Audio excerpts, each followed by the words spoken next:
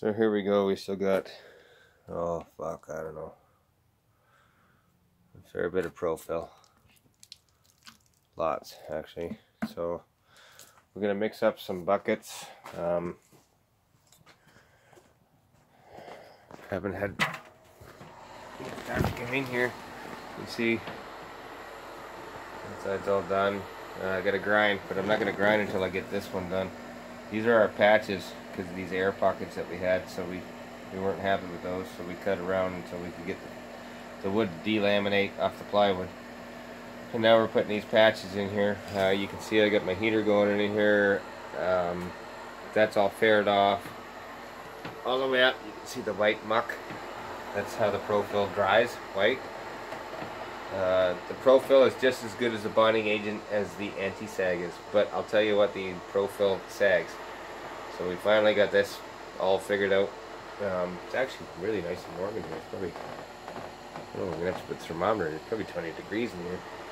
Anyway, so then we got this patch that we're gonna do here right now. Basically, you can see it's all ground out.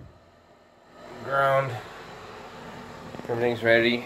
A lot of holes there. I'm going to drill a couple more holes actually at the bottom so I can see that stuff guipe out of there, and in the middle I want to make sure that all this laminates. You can see right there, that is one piece right against that transom.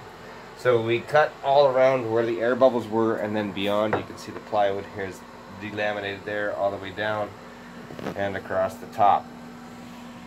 So we're going to probably put, I would say, a half a liter of guipe in there so that we don't have to do this again. So a half a liter of guipe, and then we'll get one of the kids in here and hold that patch up against it, and I'll drive screws through it just like we did over there, and the whole transom, and suck that in until we see it squirting out of all these holes. That's why we're drilling the holes, so we can see it squirting out so that we know we have bondage, no air gaps, total solidity. And then we're going to take 1/4 inch or 3/8 plywood, because this is a massive transom on this one, and to get it in here was probably one of the hardest squeezes that I did, and that's half of the problem.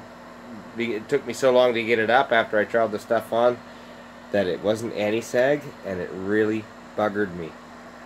Anti-sag would have hung right there where I put it. This stuff drooped all to the bottom and then hardened. So that's why we're going to all these lengths. So I'm going to tell you right now, use anti-sag. Anyhow, that's what we're doing.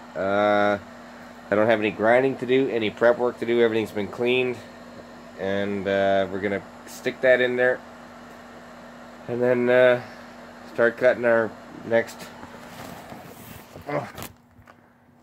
piece, which is right there, and we have the template underneath all this stuff. So we'll get that little piece glued in there, get all the fairing done, and get glass in here, find the respirator. That's the most important part. I think everything's in the boat, but yeah, so we'll get back at you as soon as we can and go from here. It's about 5 o'clock in Lake Cowichan. We're at about 12 degrees. It's probably 22 inside of there, and Fahrenheit that would be, it's 69, 70 inside the boat, and probably 58 outside. So yeah, there you go, guys.